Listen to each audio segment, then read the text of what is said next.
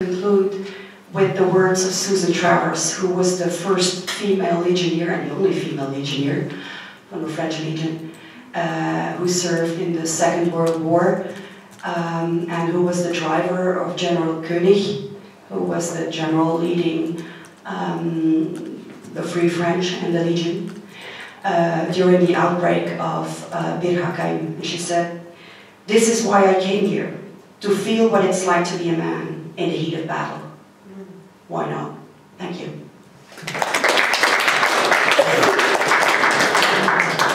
Thank you very much. Thank you very much for the great presentation, for the messages we got from your presentation. And I already feel inspired to work more on this issue, and I'm sure we from Montenegrin American Youth Alumni Association, as well as the Atlantic Club, will take some of your messages and make a new workshop and make a new thematic and training on how to improve the role of women.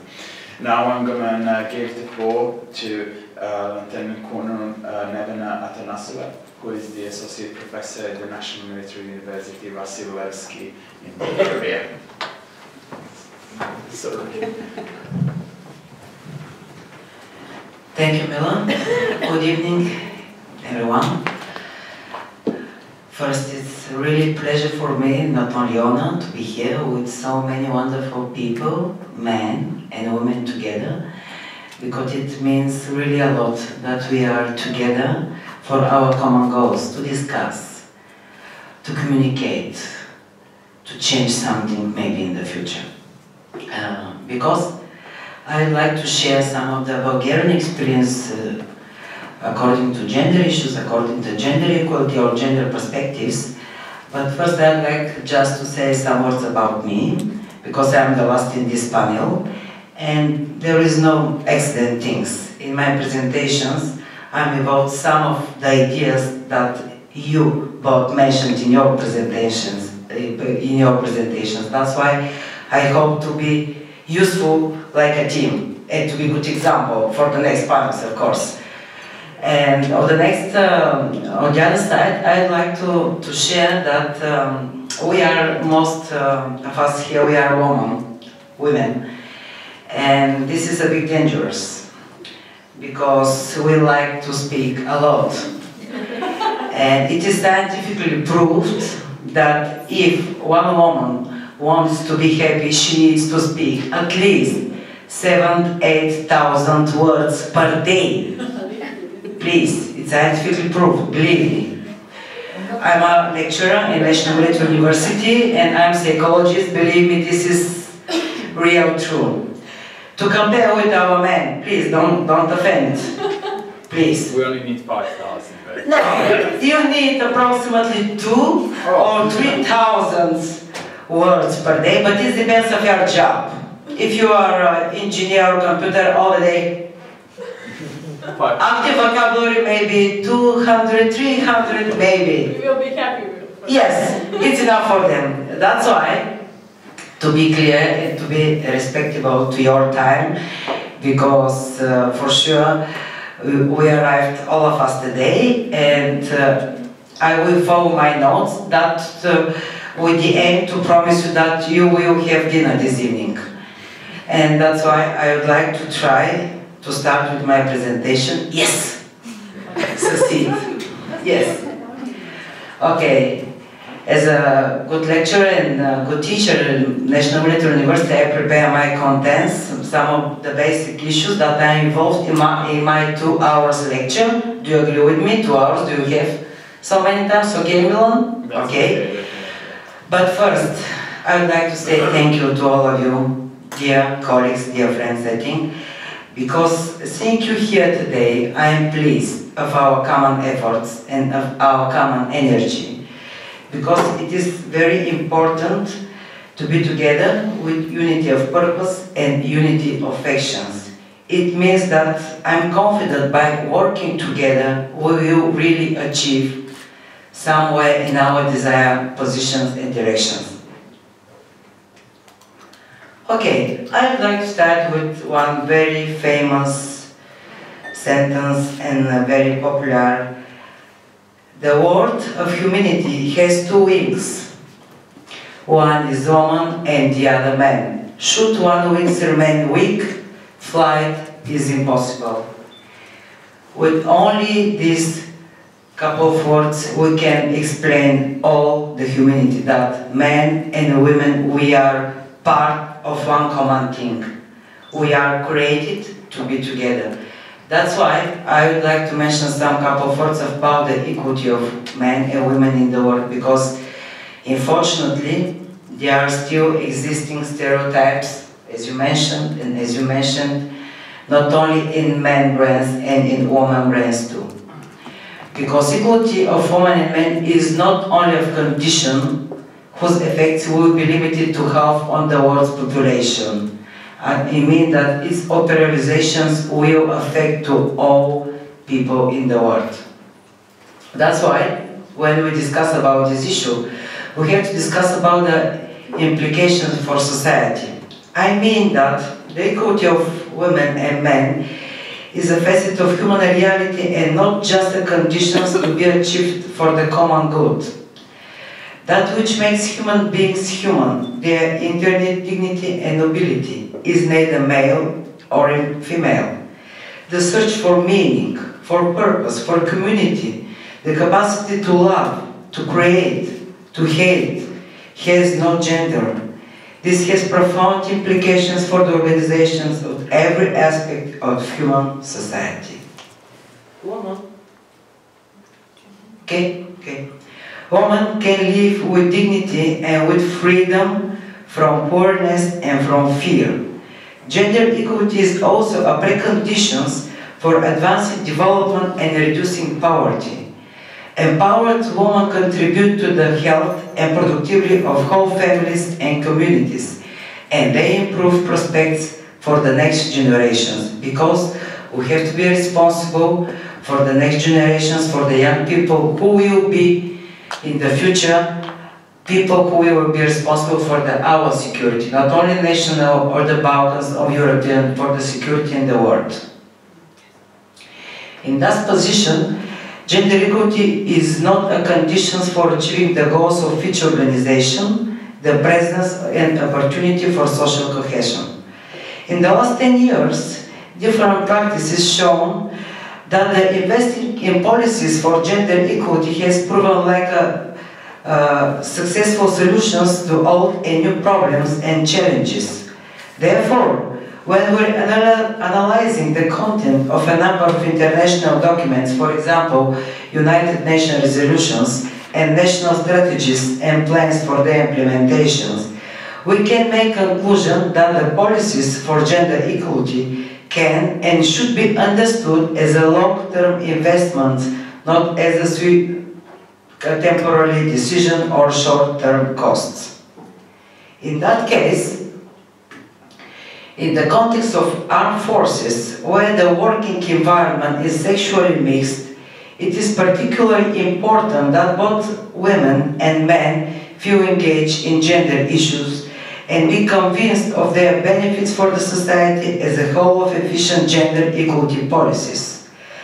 For future progress in this area, an important role is in changing of the still existing negative stereotypes and attitudes have education, media, and entire government with their decisions and policies. Unfortunately, gender stereotypes in society continue to persist and to transmit through modern education and culture.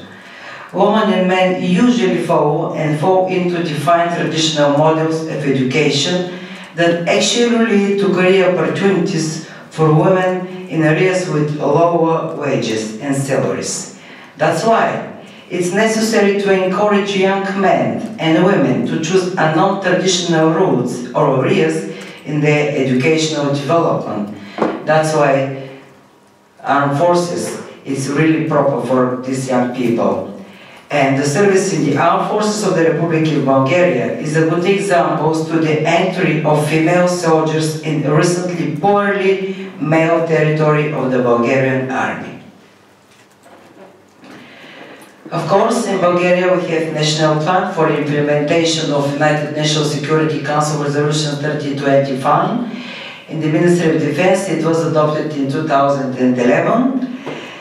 And the plan for this implementation in the Ministry of Defense sent a strong political signal to the Bulgarian and international community about the priorities of the management of the Ministry of Defense and in the armed forces to the implementation of the Euro-Atlantic policies in this area.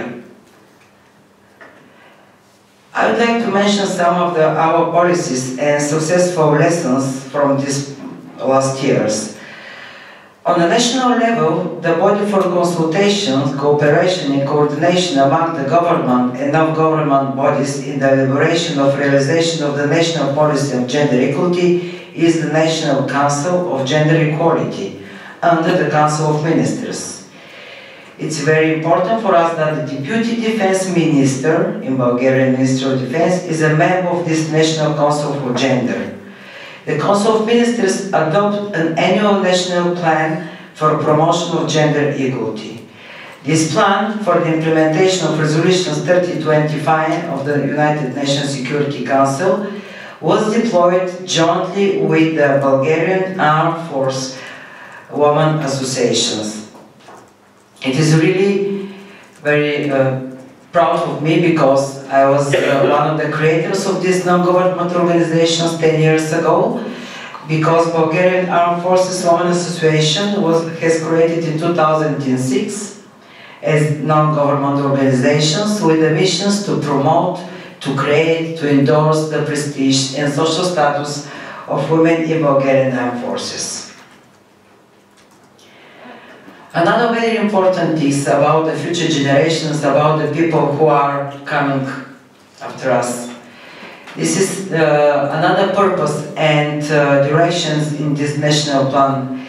It means removal of the informal restrictions for women in professional fields, major specializations, degrees and forms of education in applying for bachelor degree in military field with professional qualification officers.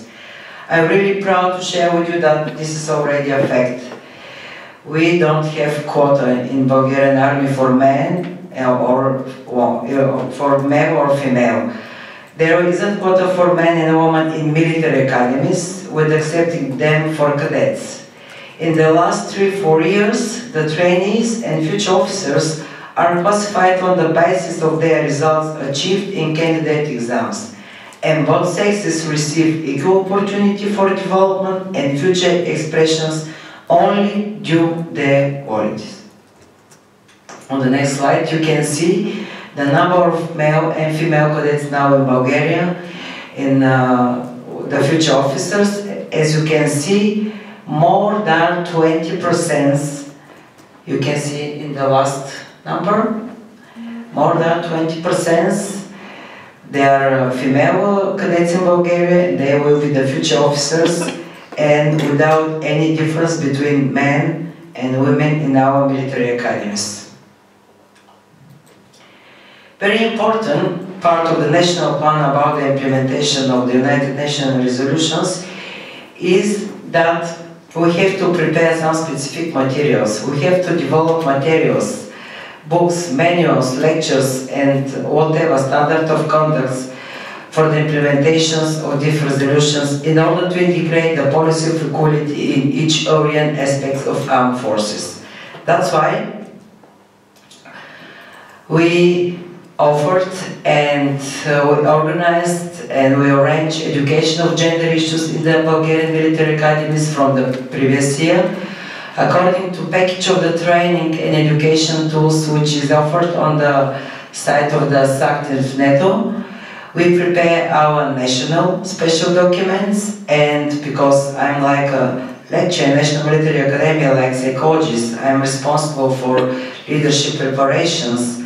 I succeed with my small battle with my superiors in National Military University and of course in Ministry of Defense with changing the leadership program, and we succeed to involve some gender issues in our leadership preparation, theoretical and practical. That's why we have new new leadership programs in our 4 modules, in our 4 parts, which are organized like lecture, workshops, exercise, and this is one of the lectures with my cadets, which are very interesting because I was surprised really, because in the first classes male cadets were more demonstrated their stereotypes, not female.